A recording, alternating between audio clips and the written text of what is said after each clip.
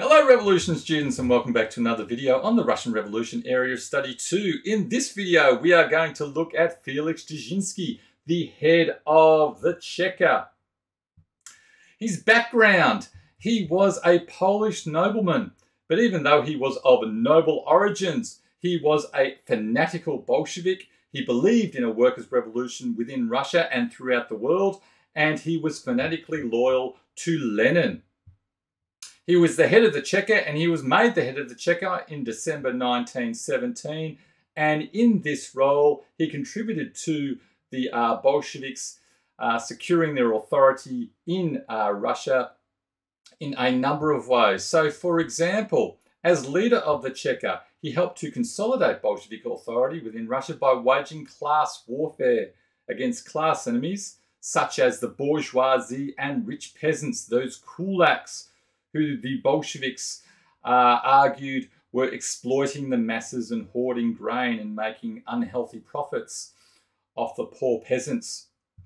He also played a key role in helping the Bolsheviks to win the Civil War, and he did this through leading or being a key leader of the Red Terror. So in the economic aspect of the Red Terror, there was war communism and grain requisitioning, in which Cheka units went out into the countryside and forcibly took grain from the peasants, even the grain that the peasants needed to use for the following year, seed grain, in order to grow their crops. This forcible requisitioning of grain, as you would have studied in your study of Area Study 2, once the Bolsheviks got into power, eventually led to a famine in 1920-1921. He also played a key role in the political aspect of the Red Terror, and that involved the executing of political opposition and political opponents, the most famous being the Tsar and his family in July 1918. Let's now go on to a couple of key quotes and stats. So we'll start with some key quotes from Dzerzhinsky.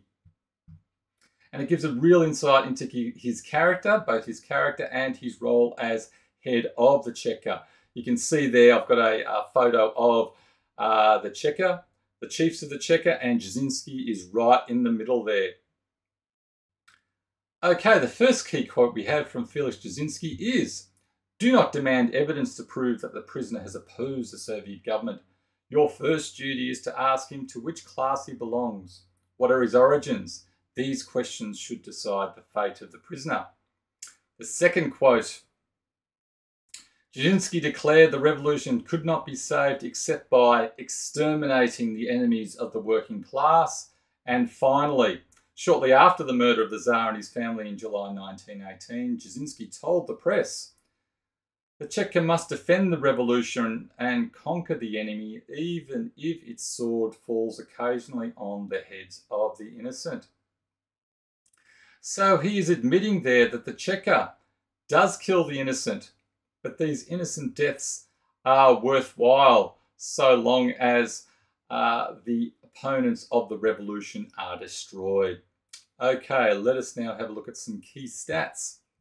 And these key stats are all to do with the Cheka, and they're linked to Dzerzhinsky because of his role as head of the Cheka. So the Cheka employed around 200,000 people at their height during this time. They were involved in administering the 350 labour camps which Lenin established by his death in 1924. And that's where political opponents were sent to. Other revolutionary church leaders, whites and so forth. And then finally, some death stats. During the Red Terror, it is estimated that 50,000 people died. However, that is only a guesstimate. It's possible that as many as 500,000 people died. And I got that stat from Adcock. Let's have a look at a couple of historical interpretations now about Dzerzhinsky. And the first one you can see there I've got from Michael Lynch, and he writes, "Trotsky doubtless had in mind the Cheka, which was established in December 1917 with the specific task of destroying counter-revolution and sabotage. Within a very short time, this special state police force, headed by the fanatical Felix Dzerzhinsky, had become a byword for systematic terror." And obviously Felix Dzerzhinsky played a key role in that. Our second historical interpretation is from Richard Pipes, and he writes, in Moscow, Dzerzhinsky ordered the execution of several high officials of the Tsarist government held in prison since 1917. All were has-beens of no threat whatsoever to the regime. One cannot therefore escape the impression that their murder was Dzerzhinsky's personal revenge for the many harsh years he had spent in prison while these men had been in charge of justice and the police. So we know that Dzerzhinsky was sent to prison a number of times for being a Bolshevik, and it was in prison where he was tortured that he learned many of the torture techniques that he would then use on his opponents once he got into power as head of the Cheka from December 1917 onwards.